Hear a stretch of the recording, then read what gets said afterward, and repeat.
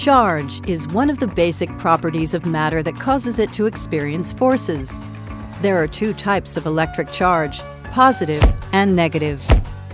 Matters of opposite charge attract each other, whereas matters of same charge will repel each other.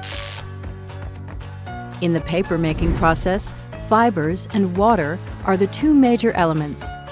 Fibers are negatively charged by nature. Water contains salts and contaminants, which make it negatively charged as well.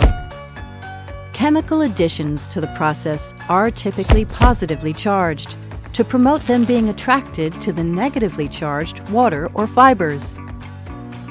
In a charge-balanced process, the charge in the water is neutralized with just the right amount of positive additives named fixing agents.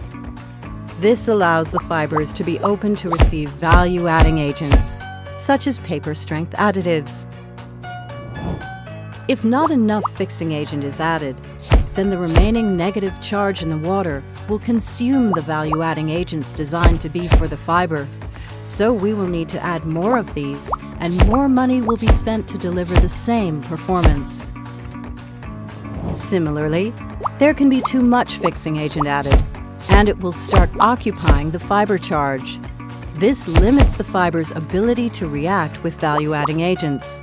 Adding more of such agents might be the solution, but if the fibers are already charge-saturated, benefits will disappear. Worse than that, problems occur. Web breaks, reduced production speed, and quality defects are examples of what can happen. For these reasons, it is critical to understand the exact charge of water throughout the entire process, to be able to pour the correct amount of fixing agents, and as such, to optimize performance. An accurate instrument will measure charge around the clock and deliver the information needed to build control schemes on additives.